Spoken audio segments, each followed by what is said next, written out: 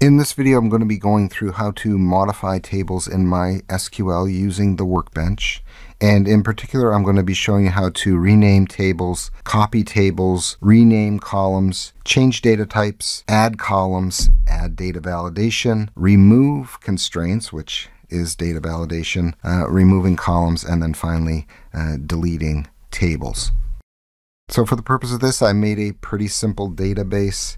It just has these two tables in it, customers and orders, and I'll make those available on GitHub, and you can find a link for those data files in the description of this video. All right, so with that said, we might as well jump in and see how to do some of this stuff. All right, so I'll start by renaming tables, and this is SQL, so pretty much there's probably more than one way to do everything. All right, so I'm going to start off with a couple examples. How do you rename a table? And the most obvious keyword here is rename, and then it's table, right? So we can rename a database as well. All right, I'm going to rename the customers table, and I'm going to rename it to, all right, clients in this case. Okay, so we get the green check, and let's just take a look at the tables now. Instead of customers, we now have clients. All right, I'm going to switch it back, and most of everything that we're going to do today, we're going to use this alter keyword, and it's going to be alter table. In this case, it's going to be clients, and I'm going to rename. All right, and then I don't need that to here. I just need the rename, get the check mark.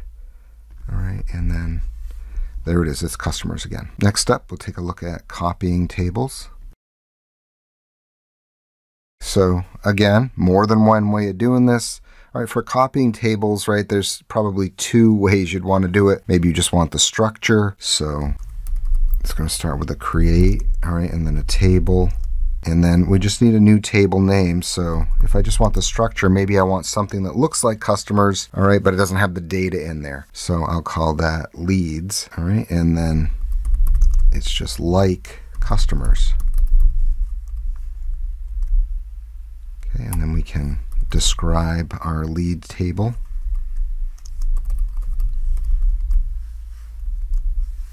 All right, and we can see if I describe customer, it's going to be the exact same.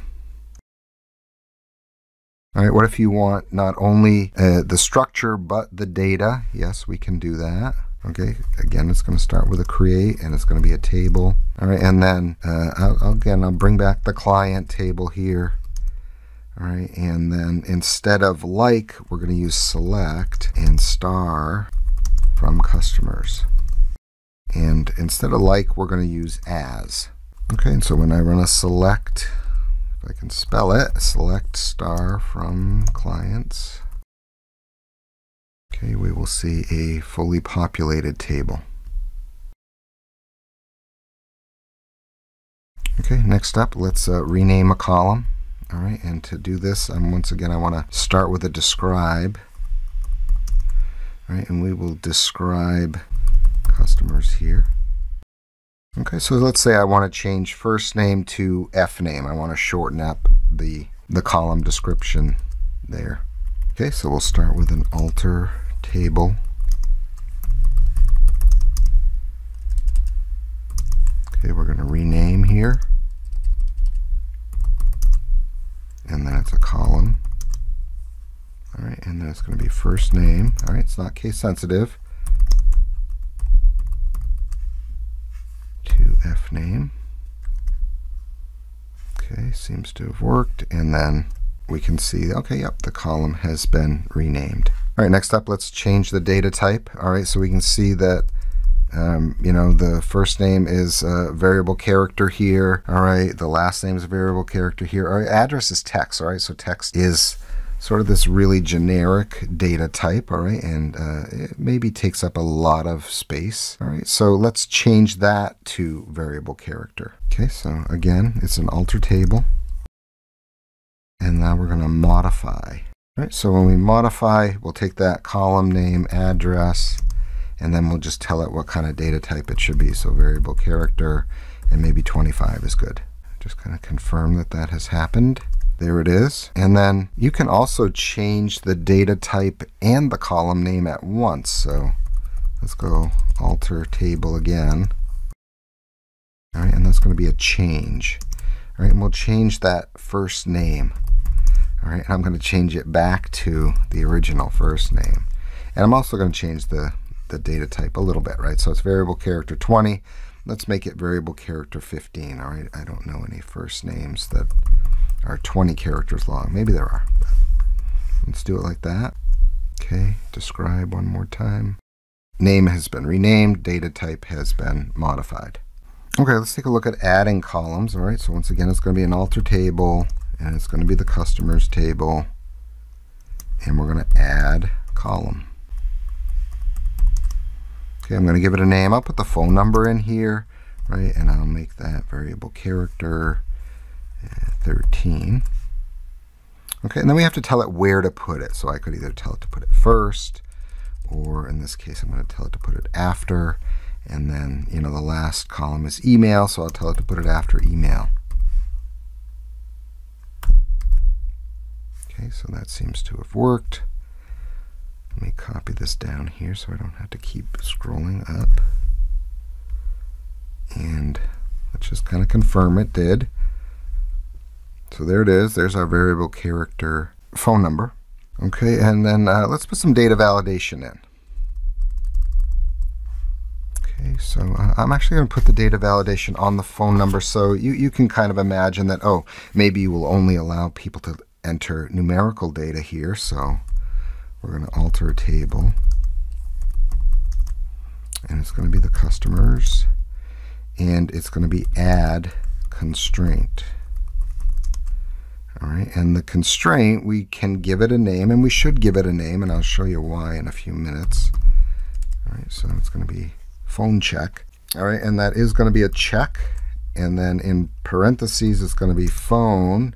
All right, and then I'm going to use a regular expression here. All right, there's lots of different ways to do this. I'm going to use a regular expression to make sure that only numbers get put in here, right? And so it's going to start with anything 0 to 9. All right, and then it's going to go all the way to the end of the line. Okay, so this will only accept numeric input. Try that. All right, and to really try it, we're going to have to put something in. So we will insert into customers, but let me first see what the data looks like there so I can get a primary key. Okay, so there it is. Okay, so we'll just update Edinburgh here. So update. All right, and we're going to update customers. And we're going to set the phone equal to, we'll try to put in some letters, all right, to see how that works. All right, and then, we're just going to do it where CID equals AB98. Okay, try that. It does not let us do that because we have violated this constraint here. It's going to be 0 through 9. All right, so let me try something else here. Okay, so when I do that, it lets us do it because it's numerical data. And then, when I select star, we can see that, okay, the data has been updated there. Okay, if we wanted to modify this constraint to also allow, say, dashes, all right, I could just add this on, right? But I can't add it on right now because it's already an implemented constraint. So first I would have to remove the constraint and then add it back in with the modification. All right, so let's see how to remove them. All right, and so this is where that name's going to come in handy, right? So we're going to alter the table here now. All right, and then we are going to drop to remove something, and we're going to drop the check, and then it's that phone check. Okay, so if I do that, simple as that, it's gone. If I want to try this statement again with some letters, okay, it should let me do it now, and it does. If I want to see it, there it is. Okay, so if we hadn't named our constraint the way I did up here, right, it would have a name, all right, and let's just go see what that is. All right, so I'm going to get rid of this name. So put it back in, And okay, so I can't actually do it yet because I have violated the constraint before I even added it. So let me do that first. And then, all right, so I'm going to add a constraint without a name here, and then enter. And now it's kind of like, well, how do I drop that, right? So can I just drop the check? And no, you can't. You have to refer to the name. And so how do I find the name? All right, I'm going to do show create table. All right, and then it's customers. All right, and then, yep, I get this long single row result here, and I guess maybe eventually if I stretch it out far enough, I'll see it. All right, it's going to be easier if I just use this form editor view here. All right, so I just clicked on that down arrow. I'll spread things out a little bit, and it's kind of in a more reader-friendly format here. And then, okay, there's the constraint, customers, and look how they named it.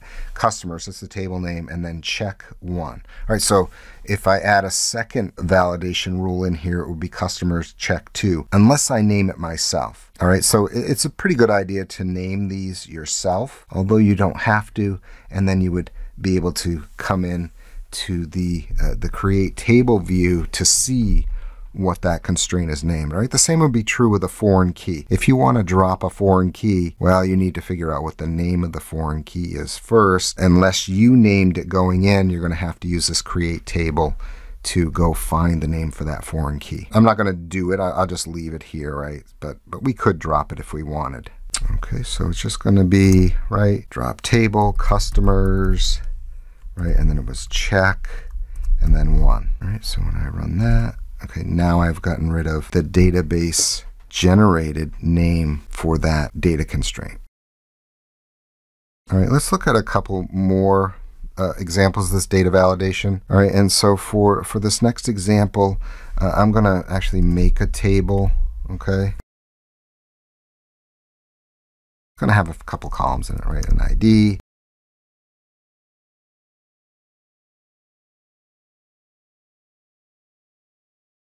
I will put a price. All right, and for price, yep, I'm going to make that an integer, and I am going to add a constraint here. All right, and to do that, when you're making a table, it's just going to be a check, and then in parentheses, right, we'll say price, and yeah, we'll say it has to be greater than 20. Okay, if you just want to make it positive, right, 0 or more, right, you could just add unsigned here. All right, and then you wouldn't need the check. All right, so this is going to say not only does it have to be positive, it has to be greater than 20. And then let's see one more example of this thing. I'll add a note column here, and we'll just be a variable character and say 10. Okay, and for this one, I'm going to say that, okay, it cannot be null, and I'm going to set a default. All right, so the default, I'll just say it's any. And then my constraint, I make the note, and then I'll just give it a list here.